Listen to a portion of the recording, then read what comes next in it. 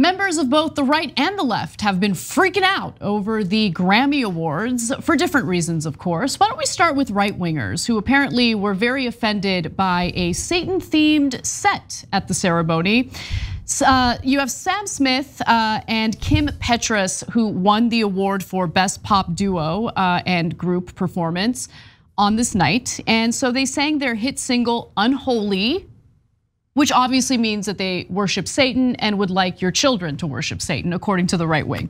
Now, during the performance, Smith sang while dressed head to toe in red, including a devil horn hat, while being surrounded by dancers who resembled Samara from the horror film The Ring. So you see the images, it is what it is. It's their artistic expression, and if you're concerned about children watching this, well, don't have your children watch the Grammys. It's that simple. You get to control the TV your children watch. But religious conservatives were not pleased by this. I'll give you a few examples of how they reacted, beginning with Ted Cruz, who says, "This is evil." And he's quote tweeting Liz Wheeler, who says, "Don't fight the culture wars, they say. Meanwhile, demons are teaching your kids to worship Satan." I could throw up.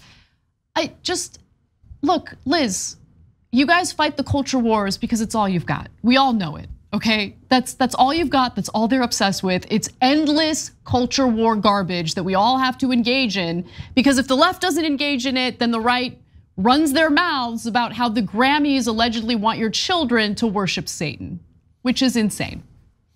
Okay, so one of the things I wonder when I see stories like this is, was the country always this crazy? That where you would have a giant chunk of people think that that was actually related to Satan? That Beelzebub himself was like, yo, bro, Sam Smith, I got an idea for the Grammys, okay? It's a little on the nose, we're not gonna be very subtle here. Why don't you dress up as me and then get everybody else to dress up like demons and stuff? And that way, I bet a lot of people in America will go, "Oh, Satan, yeah, that's the guy I should look into," and then they'll become demonic. Okay, so if you don't realize that that sounds crazy, we're not gonna get through to you. You're gonna think like, no, there's more. There's more. It's so good. But my question is like, when I first looked at it was a giant chunk of the country always that crazy? And I think the answer is yes. And so what the difference now is that we're seeing them because of the online world.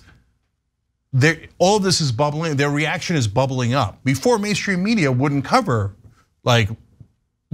honestly, the giant chunk of the country who thought, no, that's actual demons on television, and they're gonna come out of the TV and grab our kids or whatever, because they thought that's nuts, so we're not gonna cover it. But because of social media, it just, and then they get together in a community, and then they're stronger in that community, and they're like, yes, we knew it. The devil's real and he's inside your TV. And so now we got to fight him and debate him and say, no, that's actually not the devil or Loki or Beelzebub. You just turn it off. You get what I'm saying? You just turn it off. There's so much content out there that I ain't got no interest in it, right? Like, I don't need to come up with crazy conspiracies. I don't need to fearmonger about children in my family being radicalized by shows I don't like on television. Just turn it off. We live in a country that's incredibly diverse. It includes people who don't believe in Satan, people such as myself. So when we see performances like this, we don't freak out because we don't think it's real, and we're not worried about anyone being radicalized to be worshipers of Satan. Here's Christian life coach Solomon Bucci, who thought that the performance was not symbolic, okay? If as a Christian, you think we are reaching when we talk about the dominance and normalization of Satan worship in pop music, you need discernment.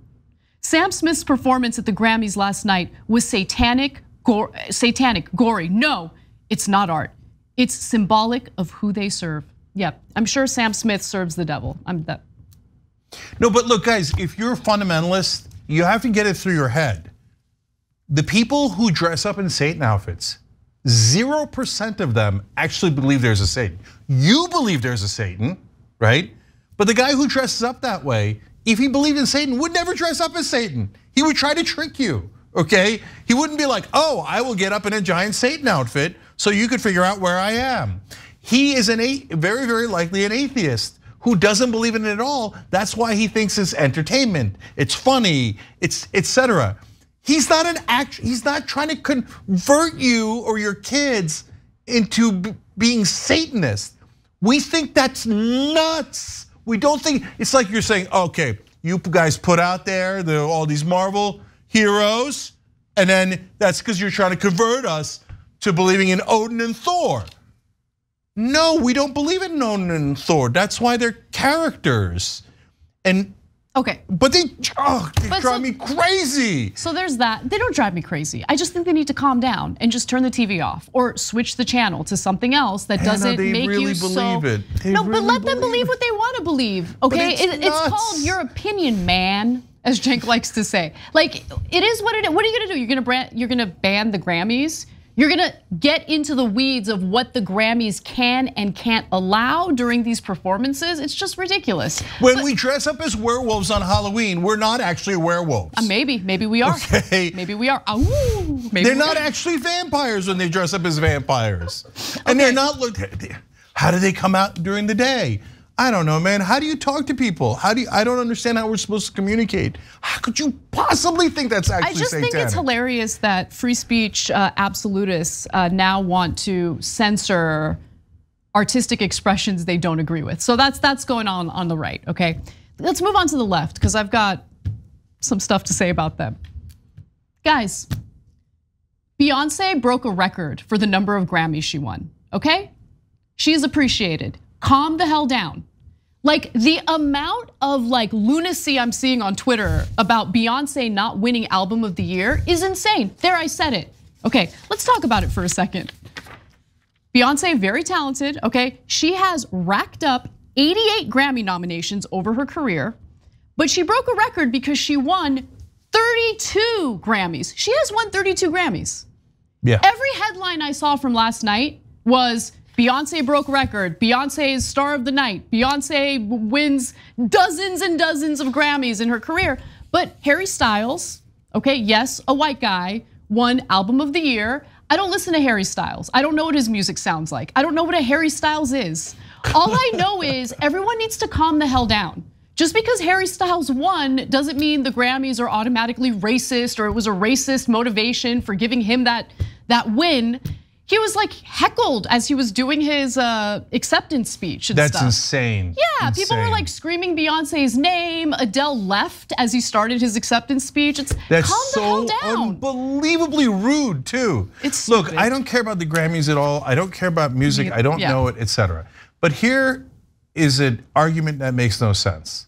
The person who has broken the record for the most amount of Grammys is being discriminated against. For whatever reason.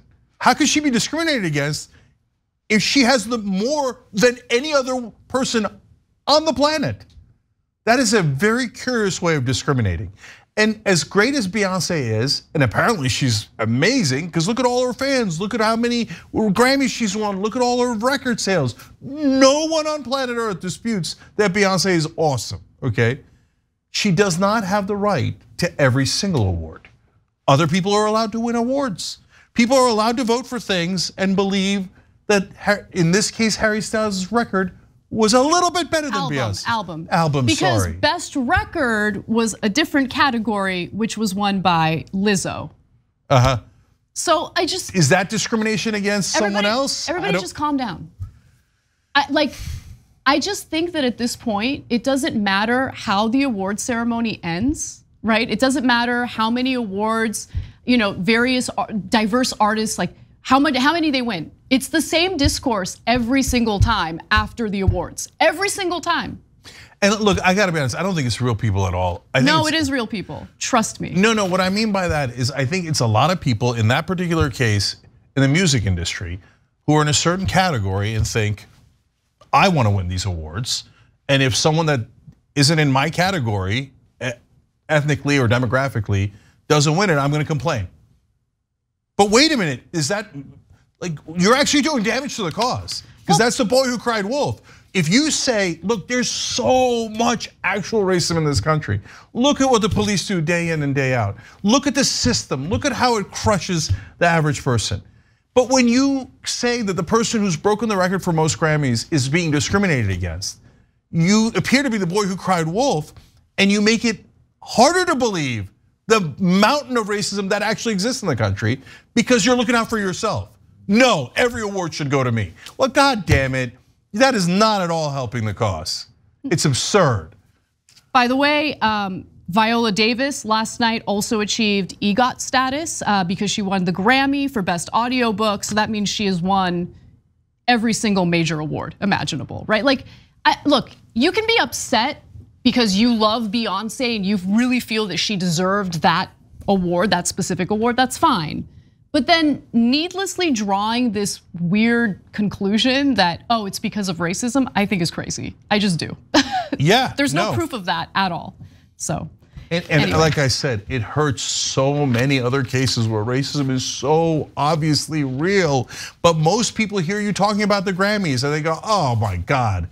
If they think the Grammys is racist, then I guess none of it is true. Don't do that. Don't be that selfish. Okay, it's absurd. Thanks for watching the Young Turks, I really appreciate it. Another way to show support is through YouTube memberships. You'll get to interact with us more. There's live chat emojis, badges. You've got emojis of me, Anna, John, JR. So those are super fun. But you also get playback of our exclusive member-only shows and specials right after they air. So all of that, all you gotta do is click that join button right underneath the video. Thank you.